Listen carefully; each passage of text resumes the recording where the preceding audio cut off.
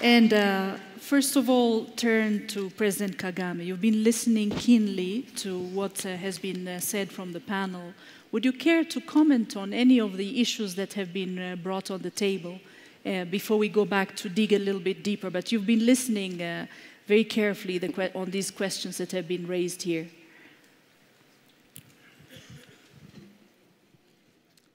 Yes.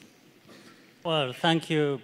Why don't you sit down, sir? I've been sitting down for a long time. I want to rest from that. But let me say, I followed what was being discussed for the short time I've been here. And I think there are good points being made about conflicts, the causes, and possible way forward in resolving them. But of course, what is very common is there will be old conflicts and old causes of the conflicts. There will also be new kinds of conflicts, as has been said, and possibly new causes as well. But what has been mentioned by the panelists that is important, the constant should be the kind of politics, the kind of leadership, the governance in place so that these old or emerging causes or conflicts can be resolved. This is key. And another way to look at it also and raise a question which we must answer is, for so long, we've discussed conflicts, causes of conflicts, and actually have quite a good idea as to what is needed for such a conflict to be resolved. Now, the question is, if we have analyzed conflicts and the causes, if we really have a good idea what all this constitutes, then what? So it comes, therefore, to the point that the leaders, therefore, should be there to deal with these problems. And here I'm not even proposing that there is one leader who can resolve conflicts alone, or that there is even a silver bullet for these conflicts. Therefore, it's the management of all these processes and what we have identified to be the root causes. But of course, when it comes to Africa, I'm sure many people in this audience will have made the same observations. I think we must take responsibility and accept our failures in dealing with these matters. For example, relating to what President Obasanjo has just said, on the case of Boko Haram, or you can use that for many other cases. For me, when I'm watching on television, and I find our leaders who should have been working together all along to address these problems that commonly affect their countries, wait until they are invited to go to Europe to sit there and just,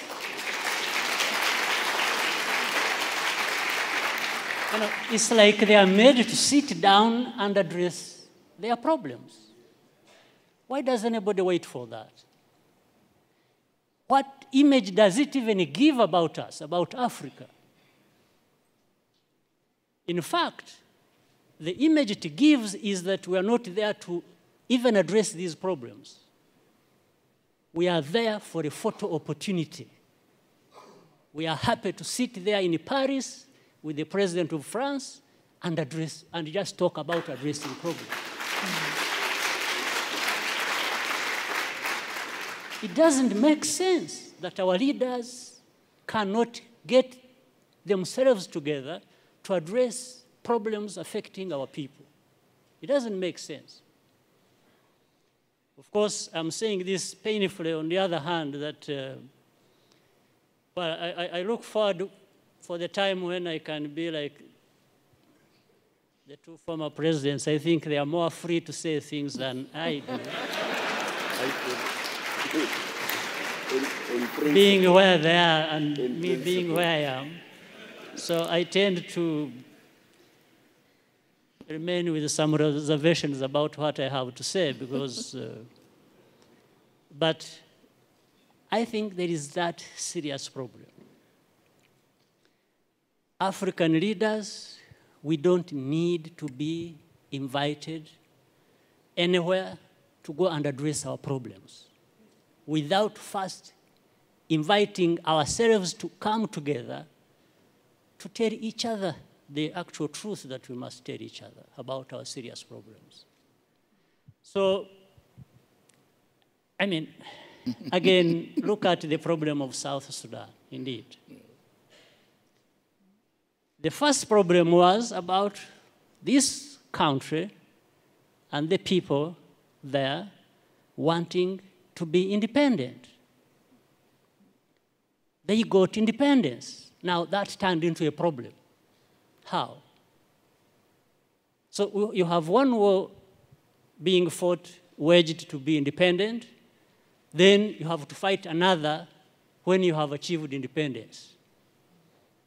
Just fighting among themselves. Why?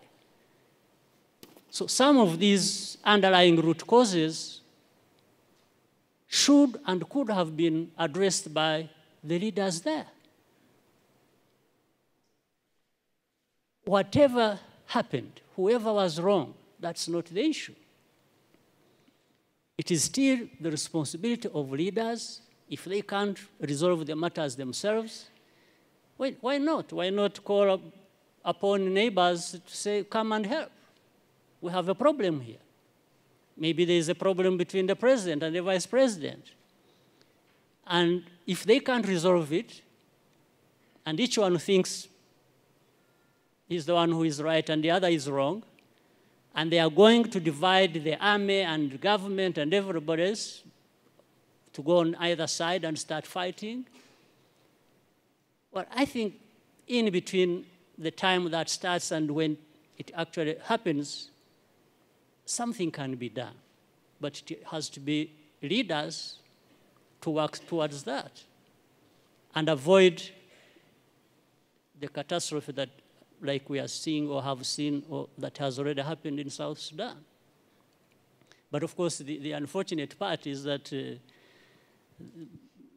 most majority who suffer are the innocent people who have nothing to do with it. Women, children, and even many men are innocent in that situation. So this is, I'm not giving answers, probably I'm raising more questions than, or adding to others that have been raised. So for the time being, let me stop here. Thank you. Thank you.